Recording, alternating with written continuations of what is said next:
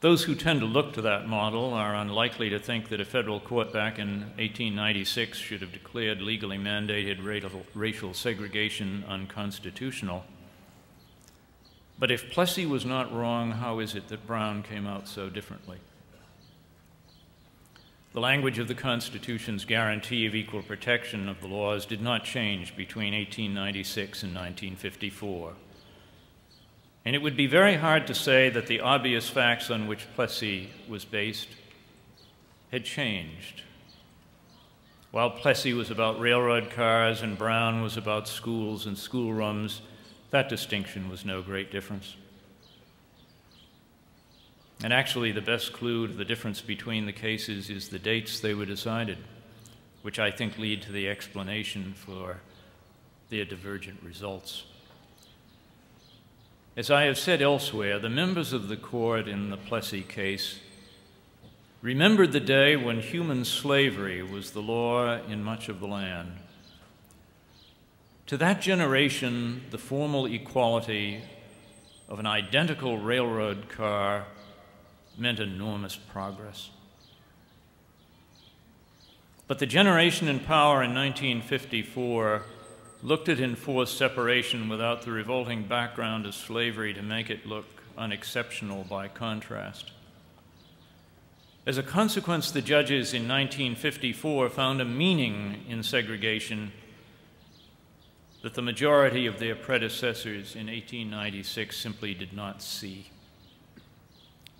That meaning is not captured by descriptions of physically identical schools or physically identical railroad cars. The meaning of facts arises elsewhere, and its judicial perception turns on the experience of the judges and on their ability to think from a point of view that is different from their own. Meaning comes from the capacity to see what is not, in some simple objective sense, there on a printed page. And when the judges of 1954 read the record of enforced segregation, it carried only one possible meaning to them. It expressed a judgment of inherent inferiority on the part of the minority race. And the judges who understood the meaning that was apparent in 1954 would have violated their oaths to uphold the Constitution if they had not held the segregation mandate unconstitutional. Again, a rhetorical question. Did the judges of 1954 cross some limit of legitimacy into lawmaking by stating a conclusion that you will not find written in the Constitution? Was it activism to act based on the current meaning of facts that at a purely objective level were about the same as Plessy's facts 60 years before? Again, of course, you know my answer. And so much for the assumption that facts just lie there waiting for an objective judge to view them.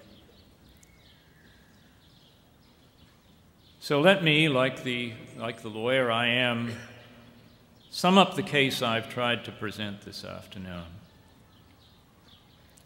The fair reading model fails to account for what the Constitution actually says, and it fails just as badly to understand what judges have no choice but to do.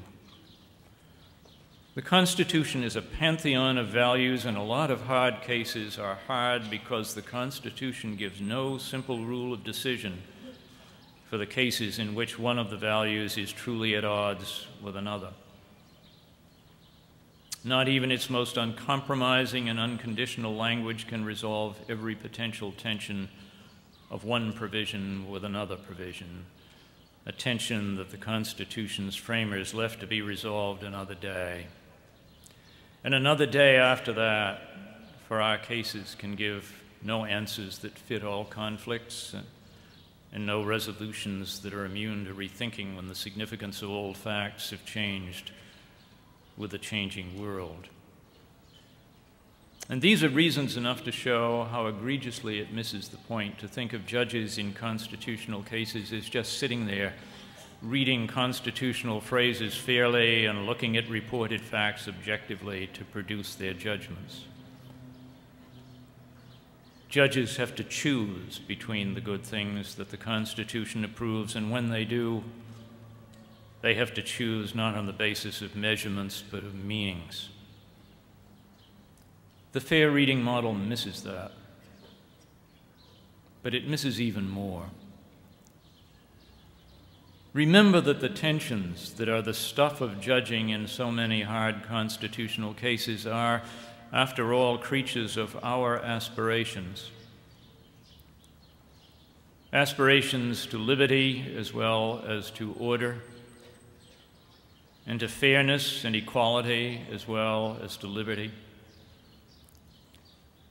And the very opportunity for conflict between one high value and another reflects our confidence that a way may be found to resolve it when a conflict arises. That is why the simplistic view of the Constitution devalues our aspirations, and it attacks our confidence, and it diminishes us. It is a view of judging that means to discourage our tenacity, including our sometimes reluctant tenacity, to keep the constitutional promises the nation has been made. So it is tempting. It is tempting to dismiss the critical rhetoric of lawmaking and activism as simply a rejection of too many of the hopes we profess to share as the American people. But there is one thing more. I have to believe that something deeper is involved, and that behind most of the dreams of a simpler constitution there lies a basic human hunger for the certainty and control that the fair reading model seems to promise. And who has not felt that same hunger? Is there any one of us who has not lived through moments and perhaps years of longing for a world without any ambiguity, for the stability of something unchangeable in human institutions? I don't forget my own longing, a longing for certainty that resisted the pronouncement of Justice Holmes, which I read as an undergraduate, that certainty generally is illusion and repose is not our destiny. But I have come to understand that he was right.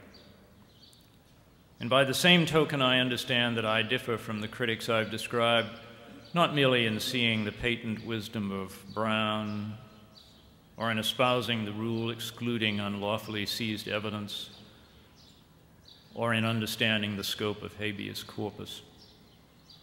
Where I suspect we differ most fundamentally is in my belief that in an indeterminate world I cannot control, it is still possible to live fully in the trust that a way will be found leading through the future, uncertain as it is. And to me, the future of the Constitution as the framers wrote it can be staked only upon that same trust. If we cannot share every intellectual assumption that formed the minds of those who framed the Charter, we can still address the constitutional uncertainties the way they must have envisioned,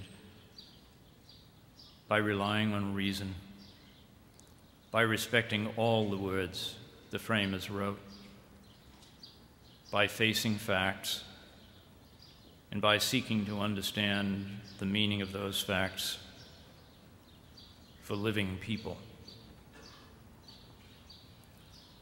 That is how a judge lives in a state of trust, and I know of no other way to make good on the aspirations that tell us who we are and who we mean to be as the people of the United States.